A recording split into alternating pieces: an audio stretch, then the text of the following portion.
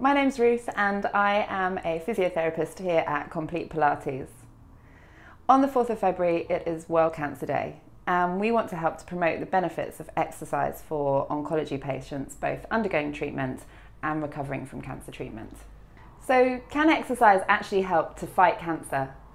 We had a look at the research around this topic and I'd like to share some of that with you. Many people ask, can I exercise if I have cancer and I'm undergoing treatment for cancer? And the simple answer is yes, you can. Exercise is well known for helping to reduce stress, reduce tiredness, and help you to feel more positive, all of which are really important factors if you're undergoing treatment for cancer. All of the usual well-documented benefits of exercise still apply if you're undergoing treatment for cancer. So it will help you to maintain and increase your muscle strength, maintain your range of movement and flexibility, maintain and improve your cardiovascular and respiratory health, and enable you to function in everyday life with as much ease as possible. The next thing that people often ask is there anything I shouldn't be doing or I can't do if I'm undergoing treatment? This is a really difficult one to answer because there is no one size fits all. It's really an individual basis depending on the kind of cancer you have and the treatment you're undergoing and at what stage you're at. And this might change as you go through your journey. Often you may need to avoid high impact exercise or heavy weights at certain stages of your treatment or recovery. So I would advise you to speak to your consultant before you take on anything new that might involve heavier exercise. So can exercise actually help you fight cancer? Yes, it can.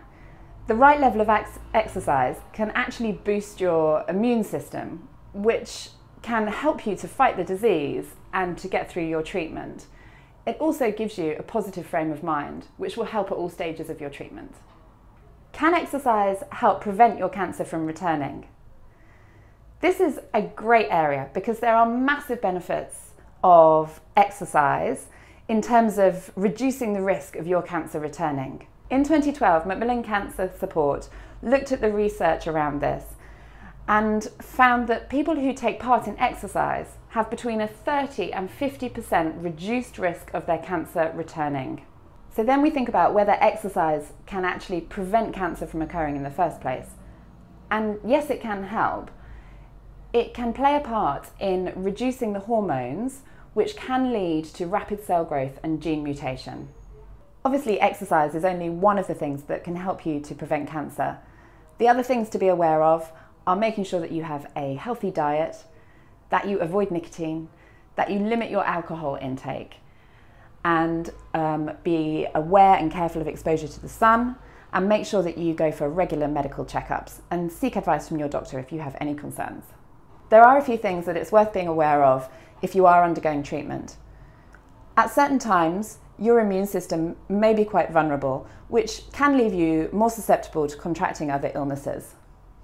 At these times, it's good to potentially avoid areas where you may be in contact with people who are unwell, who've got a heavy cold and they're in the gym or in the public pool. So make sure that you're liaising with your medical professional regularly to ensure that you're safe to be doing these things.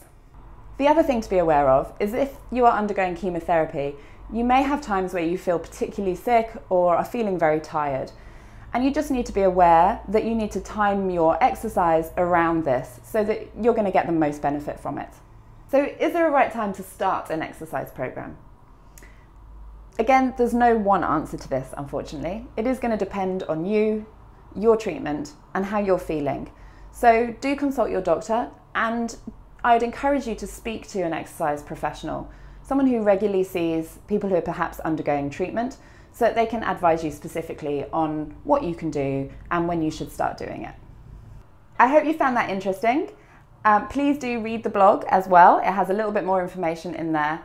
And if you want to learn more about how Pilates could fit into your exercise program, then please do get in touch with us here at Complete Pilates.